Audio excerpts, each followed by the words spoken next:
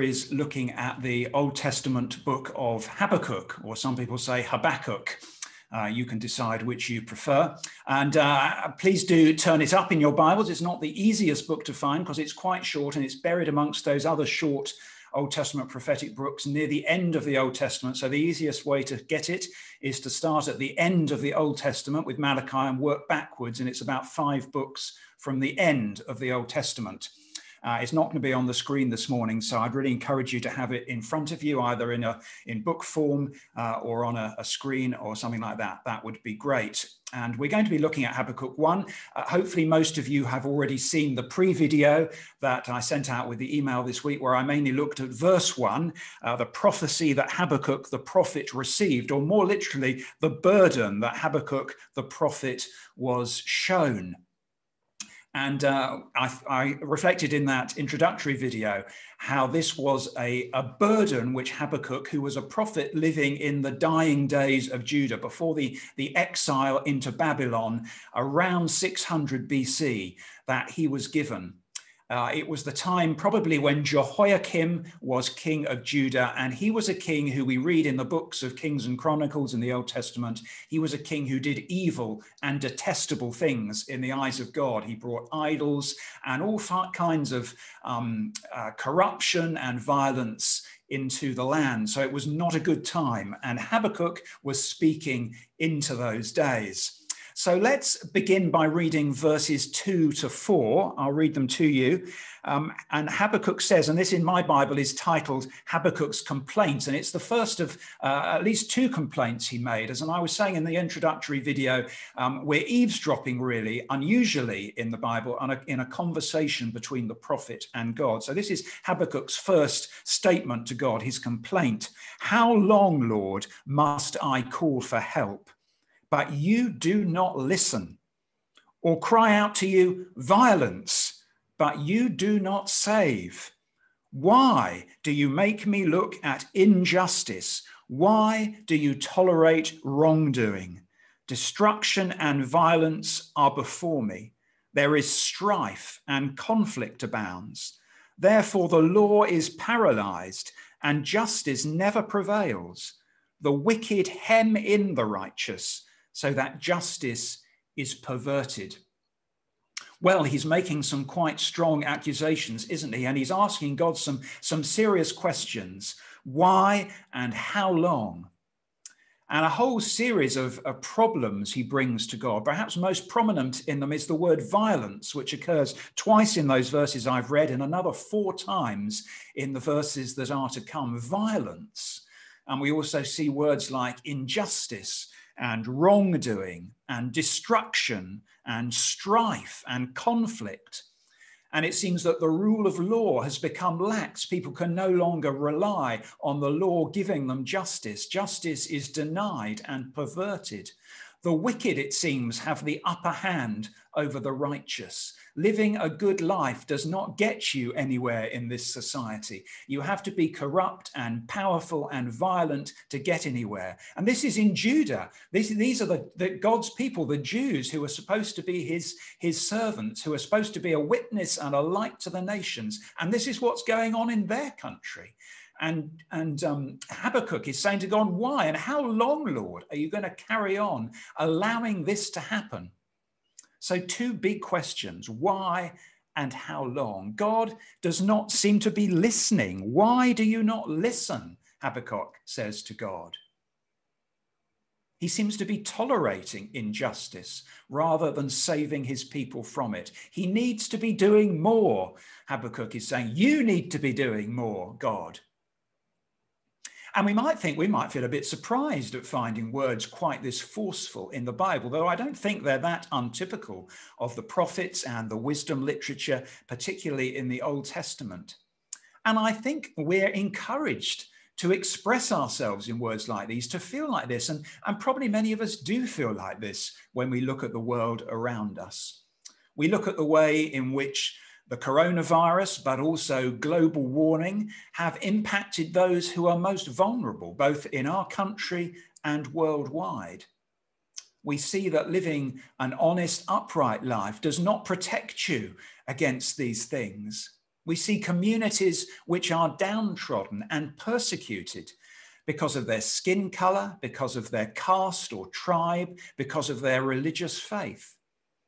We see people, mainly women and children, although not only them, subjected to violence and abuse, even in their own homes where they should be safest.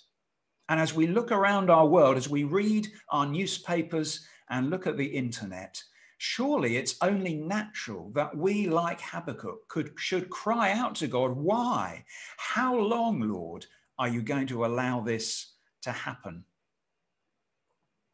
Now, let me sort of digress slightly for a moment and talk about the word spirituality. Now, the word spirituality is used a lot nowadays. If you try Googling it, don't do it now, but you can try it later, you'll probably come up with images of, I don't know, piles of pebbles on a beach somewhere or next to a lake, all looking very peaceful, and perhaps a person sitting preferably cross-legged with their arms gently extended, maybe in front of a pile of said pebbles or something else equally relaxing. And spirituality, we are led to understand, means getting in touch with ourselves, relaxing, in some ways cutting ourselves off with everything that's going on around us. And there is a time and a place for all that sort of stuff. I'm a great believer in getting into the countryside and getting a perspective on things, but that's not really a biblical perspective on what spirituality is. Spirituality itself is not a word that we find in the Bible, but the Bible talks about the Holy Spirit. And Christian spirituality means being in touch with, being filled with, being in step with the Holy Spirit of God. And the Bible paints a picture for us of spiritual people as those who are in touch with God, who are in step with his Spirit, who are soaked in the scriptures which God has breathed out to us, who are enabled by the Spirit to communicate to God, even to communicate the kind of words that Habakkuk has been saying in this passage, which we might be saying, which we might think doesn't really chime with modern ideas of spirituality, having a rant at God. And yet this is a spirituality we find in the Bible. Habakkuk is doing something very spiritual, something that is found in the Psalms and the prophets a lot. He is complaining, he is lamenting, he is questioning, but he's not doing that thing to himself, and he's not putting that out there on social media. He's doing it to God. And that's what true spirituality looks like, first of all. When things are bad and we're feeling confused and frustrated, the good place to start is by bringing those things to the Lord. So I'm not dismissing relaxation techniques and so on. No doubt they have their place. But remember that God gave Habakkuk a burden. He didn't say just chill, Habakkuk. Don't worry too much about everything that's going on around you. He gave Habakkuk a burden about what was going on about him. And the spiritual thing for Habakkuk to do was not to chill out and forget about that burden and forget all the injustice, but to engage with God about it. That was what the right thing for him to do was. And so I think the book of Habakkuk encourages us to ask ourselves, well, what burden is God giving us? And you might think, well, I don't need to go looking for burdens. I've got plenty already on my shoulders. And that may be true. And I'm sure all of us, of course, feel a sense of being burdened at the moment. But what are the things that God is placing on us, not just about ourselves, but around the world, about the world around us, that he wants us to feel a burden about, that he wants us to burn with indignation and frustration about? What are the pains and failings and injustices which make you angry, which make you want to scream to God, why? How long, Lord? And if you never pray that kind of prayer to God, I encourage you to do so, because it's a spiritual prayer to pray. What are we going to do with these burdens that we feel? Biblical spirituality means taking them to God and then waiting on God. Jesus, of course, famously said in Matthew chapter 13, to those who were feeling weary and burdened, he said, "Come to me, take my yoke upon you and learn from me. You will find rest for your souls, for my yoke is easy and my burden is light. And Jesus didn't say there's not going to be any burdens. He says, I'm going to help you bear your burdens. Not by ignoring them or bearing them or casting them off, but by allowing me to share that yoke with you. So Jesus too, in the New Testament, encourages us to talk to God, to bring our problems, our burdens, our frustrations to him with an expectation that he's going to do something about it, that he's going to help to bear those burdens and that he's able to transform. Now, before we go on in Habakkuk, I just want to say one other thing, just to be clear. I hope there's no one in the congregation this morning who's affected by this, but I want to say it just in case there is. If you are someone who is experiencing violence or abuse yourself, perhaps within your own home, from somebody you know and is very close to you, the Bible and the book of Habakkuk is not telling you just to pray harder and to suffer in silence. The spiritual thing to do in that situation is to seek help. So I just want to clarify that. Habakkuk is talking about the bigger burdens of society, but if you are being subjected to domestic violence or abuse, please do not suffer in silence. Please talk to me or to Steph or to someone you trust, and please do find help. So let's move on now in Habakkuk, and let's look at the response which God gives Habakkuk, starting at verse 5 of Habakkuk 1. So imagine that you have gone to God with a big burden. Maybe you're someone who's been given the burden of climate change, of global warming, of the way we're so badly treating the environment around us and the mess we're making of it. Or maybe it's the oppression of minorities. That is the burden that's on your heart. Maybe it's war-ravaged communities in Syria and Yemen. Maybe it's minorities. Maybe it's Christians who are being persecuted for their faith. Maybe there is a big burden that's being placed on your heart and you are angry about the injustice. Well, here's the good news that Habakkuk encounters. First of all, God responds. And he doesn't always seem to respond to us so clearly, does he, or so immediately? But here he responds in verse 5. And God says to Habakkuk, look at the nations and watch and be utterly amazed, for I am going to do something in your days that you would not believe, even if you were told. What wonderful words of promise. God is on the case. He sees and he's going to do something about it.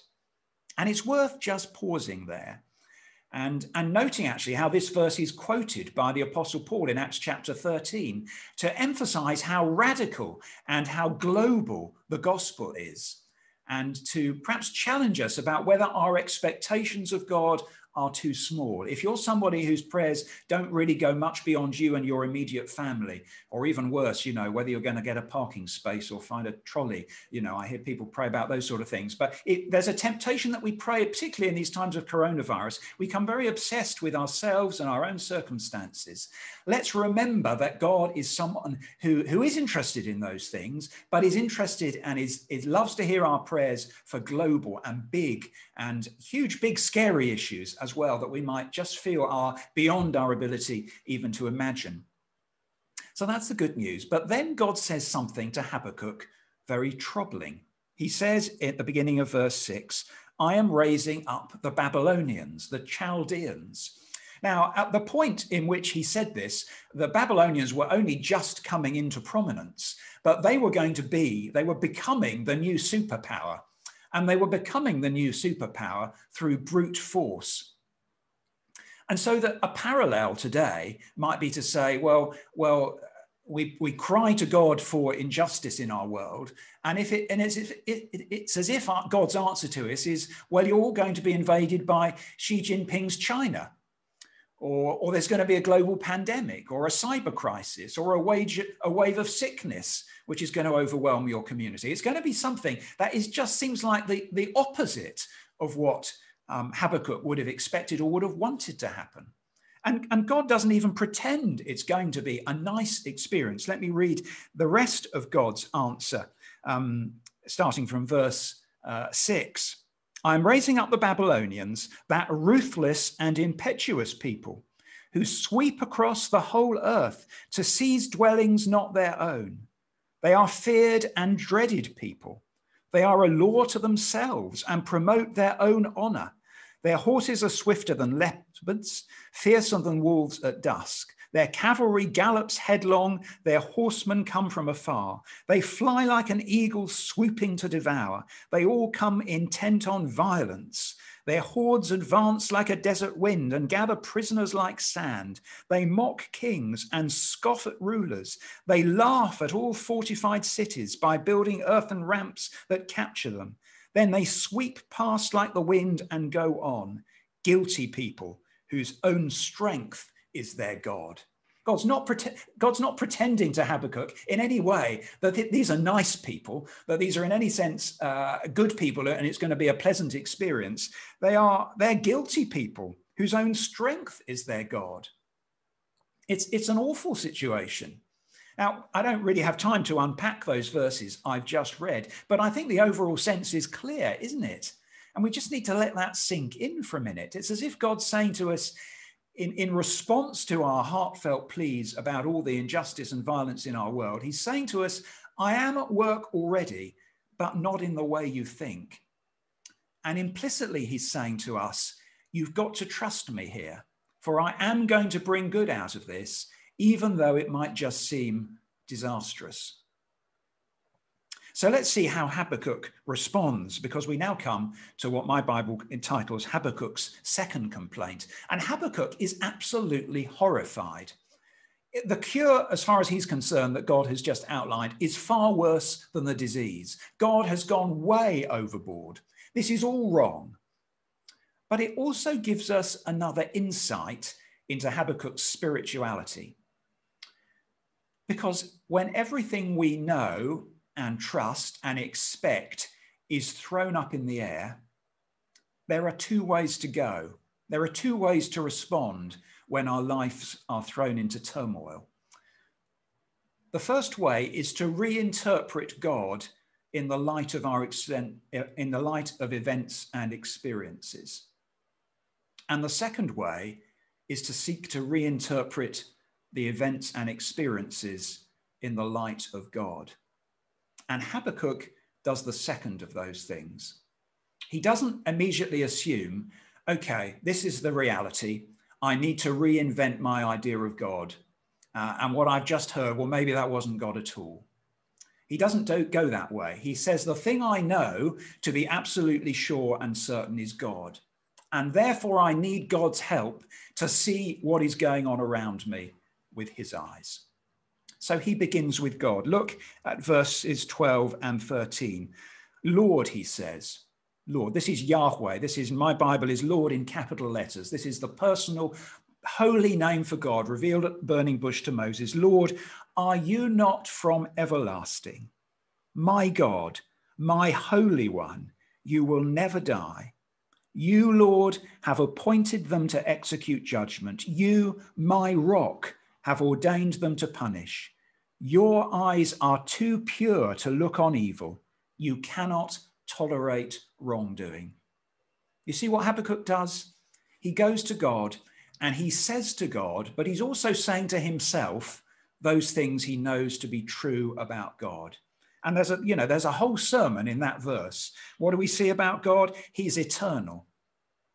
He's not just here today and gone tomorrow. He is from everlasting. He is holy. He is beyond us. He's beyond our understanding and our ability to grasp. He is sovereign. He is in charge. He is pure. We might think that we know what is right and wrong, but God is the pure one who knows right from wrong, and he is a just God. And the other beautiful thing about that prayer that Habakkuk says in verses 12 and 13, it's a deeply personal prayer. As I say, he addresses God using his personal name, Yahweh, but he also describes him as my God, the God I know, my Holy One. Quite bold, actually, to address the Holy One as my Holy One, my rock, the one I know to be the solid place where I can put my feet. So he affirms to God what he knows of God. He is in effect worshipping, but he's also preaching to himself, which is a very, very good habit, particularly when bad things are happening all around us. One of the best things we can do is to speak truths to ourselves and to remind ourselves what kind of God we worship and what he has revealed about himself. And that's what Habakkuk does. He's completely disorientated and disillusioned here, and yet he goes to God and he talks to God about the kind of God he knows him to be. He's expressing something which C.S. Lewis called an obstinacy in belief. C.S. Lewis said that once you've come to believe something, then you're going to find your beliefs get shaken by all kinds of events and circumstances. And it's right to have a certain obstinacy to say, I'm going to hold on to this no matter what gets thrown at me. A determination to hold on based on what we know of God, and a willingness to wait for God to reveal the significance of the burden that he has placed on us. But Habakkuk then carries on and he repeats his why, his words of lament in the second part of verse 13. So he's said these things to God, but he carries on expressing what's on his heart. Why then do you tolerate the treacherous? If you're this holy, majestic, righteous God, why do you tolerate the treacherous? Why are you silent when the wicked swallow up those more righteous than themselves? And then in the remaining few verses of this chapter, he re-expresses his views in a sort of poem, really, a little poem about fish, which might seem slightly random to us, but let me read it to you. Habakkuk says to God, you have made people like the fish in the sea, like the sea creatures that have no ruler. The wicked foe pulls all of them up with hooks. He catches them in his net. He gathers them up in his dragnet, and so he rejoices and is glad. Therefore he sacrifices to his net and burns incense to his dragnet. For by his net he lives in luxury and enjoys the choicest food. Is he to keep on emptying his net, destroying nations without mercy? So Habakkuk's saying to God, it's as if we, your people, we're just like fish in the sea. We're defenseless. We're just waiting to be caught in nets and with hooks. And there's Babylon there with his great trawlers and fishing fleet, and he's just going to gobble us all up. And we just feel so helpless. And perhaps there's a slightly grisly sort of echo there of the way in which in those days, when you captured prisoners in war, you'd put hooks through their lips and you'd drag them off, all sort of linked up together in a very unpleasant way. And Habakkuk is perhaps drawing on that imagery, saying we just feel like, Tiddler's in the sea and there's this great army and he's going to gobble us all up. And Lord, what are you going to do about it? And that's Habakkuk chapter 1. And we have to wait. We have to wait for more of God's answer. And we're looking forward to having Ewan Menzies with us next week, who's going to look at Habakkuk chapter 2. It's a good question as to whether the chapter breaks are in the right places here. By the way, the chapter breaks in the Bible are not original. They were put in the Middle Ages, so don't get too worried about where they are. But possibly 2 verse 1 should be in chapter 1. But I'm going to leave it with you and next week to talk about that as well. But except I'm just going to read it, and I'm going to suggest to us that for the next week, in a sense, we are to inhabit Habakkuk chapter 2, verse 1, which says, I, Habakkuk, will stand at my watch and station myself on the ramparts. I will look to see what he, that's God, will say to me, and what answer I am to give to this complaint. I'm going to wait now and see what God says and what God does, is what Habakkuk says.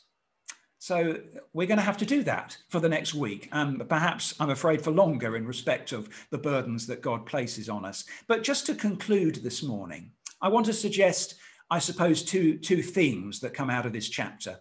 Firstly, the burdens that are laid upon us, the burdens we feel for what's going on around us, they may be God-given burdens. They may be things that God has placed on our hearts, which he wants us to feel burdened with. not to feel completely overwhelmed with. And he wants to share those burdens with us as we're reminded of ourselves. But when we read the newspapers and we look on social media, we're supposed to feel a reaction. We're supposed to feel burdened by what's going on in the world. And we're supposed to beware quick, simple, cheap answers to it. We're supposed to wrestle and lament and talk to God about it. That might not seem like a good news message this morning, but I think that is the reality of what true biblical spirituality means. It means accepting that burden, accepting the burden God wants to share with us and wants us to share back with him. But the second lesson this morning, which I hope is a more positive lesson, is that true spirituality is God-focused. And always we need to make sure that in our feelings, in our senses of burden, in our frustration, in our pain, we're constantly turning our eyes upwards and reminding ourselves the kind of God we worship, allowing the things that get us down to be seen through the lens of who he is. And we don't use all the things that are going on in our lives to be the lens through which we look at God. We look at God through the lens of what he has revealed to us about himself. And then we seek to reinterpret everything around us in the light of that, rather than doing the opposite and thinking the ultimate reality is the stuff that we're going through and somehow God needs to be found room in that. So may I encourage you, particularly this week, to think, how is God encouraging me to reorientate the way I look at the world based on how he sees it? And to perhaps reflect on that. And then, as Habakkuk himself does in chapter 2, verse 1, to stand on the ramparts and to look into the distance and wait and see what God is going to do. Shall we pray? Lord God, we thank you for these books like Habakkuk, these little treasures in the Old Testament, which they're not easy answer books. They're books that encourage us to wrestle with you. They're books that encourage us to look at the world around us and to be realistic about it, but to see it in the light of who you are. And we thank you for those words of truth, which Habakkuk spoke to himself as well as to you, and which come echoing down the ages to us. Lord, are you not from everlasting? My God, my Holy One, you will never die. You, Lord, have appointed them to execute judgment. You, my rock, have ordained them to punish. Your eyes are too pure to look on evil. You cannot tolerate wrongdoing. We thank you, Lord, that those words are true. And we pray that by the work of your Holy Spirit in our hearts, you will enable us to cling on to your truth and to see everything else in the light of who you are. For we pray in Jesus' name. Amen.